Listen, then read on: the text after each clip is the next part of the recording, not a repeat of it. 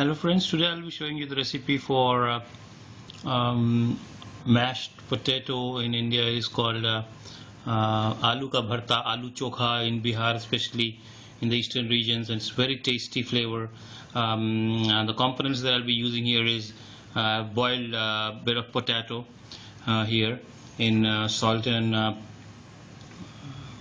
this turmeric water, and the vegetables that I'll be adding here is all raw fawn, diced red tomato, a lot of cilantro because it goes well with this, and you have red onions and some green chilies to give you that extra kick, and some the main component of this is using the raw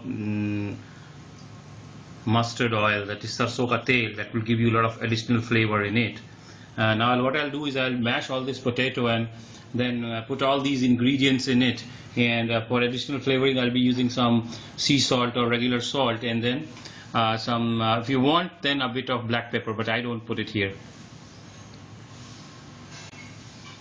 Now you can see here I've mashed the potato and added the salt, and now I'm putting half teaspoon of the raw mustard oil. That will give you the necessary pungency in this. You can smoke the oil if you want the less pungency, but then that would kill the entire flavor. So using the raw oil is very important. Now mix. Now after putting the mustard oil, I have mixed the onion and the green chili. You can eat it in this form also, but you won't get that great chokha feeling till you add the other components as well. So now this is how the final chokha looks, and the way I like it. You can see how colorful and very fresh it's looking.